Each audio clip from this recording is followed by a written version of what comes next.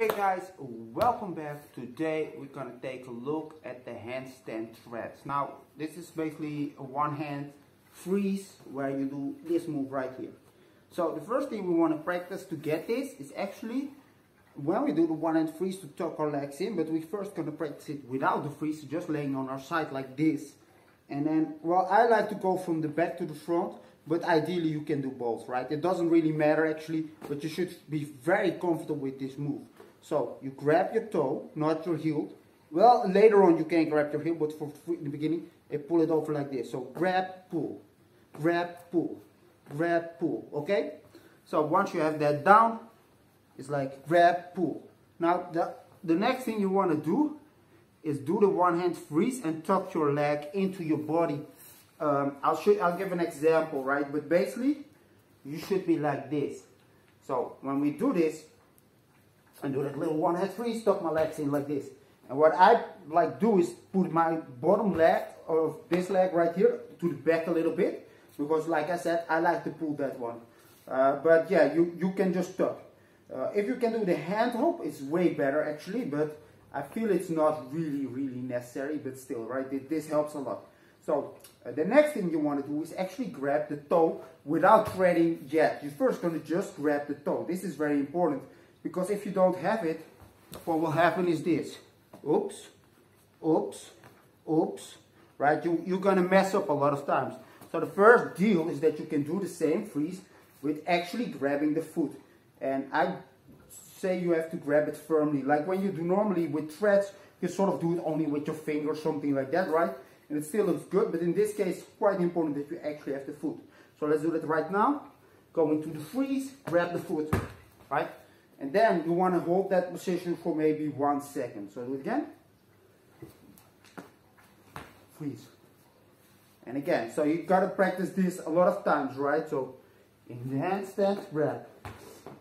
If you want, by the way, you can also do it like instead of going with, like I do it with 2 hands now.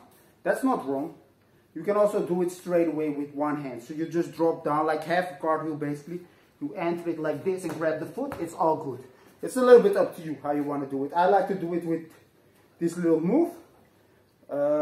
Pretty much because I'm used to it, but also because when you do some other move, let's say I do, I don't know, the swipe or the air flare or some whatever move, I'm already on the left hand, so I can simply, you know, do the move the same as I do now. So that's why it's sort of also good to practice like this. But I must say that a lot of people who just do it from standing usually can also easily do this, so there's not really a reason to do it, but I'm just used to it. So if you want, you just go on the one hand and grab, right? But you can also go like I did with 2 hands. It's not wrong, right? So from here again, grab. Okay, so once we get this down, now we try to make the thread. But here's the deal. A lot of times in the handstand, you're more or less like this, and then you have to make a big ass movement, right? But the trick, especially as a beginner, of course later you can do it how you want, is to stay in the tucked position and only pull the leg over. Only grab and pull. Only grab and pull. So this leg needs to stay close. If it's in an L kick, and you want to go from the L kick back, it's a lot of movement, right? And that's all fine if you can stay on your hands forever. You can actually do that. But if you cannot hold your freeze that long, you have to be fast, right? And that's why you keep your legs tucked in, and then you can make this move quite easily, even as a beginner, as long as you master, you know, this freeze more or less for 2-3 seconds, right? So we do the same move. We're gonna go in, grab, and then immediately pull over. So don't wait too long. As soon as you have the leg, you pull over.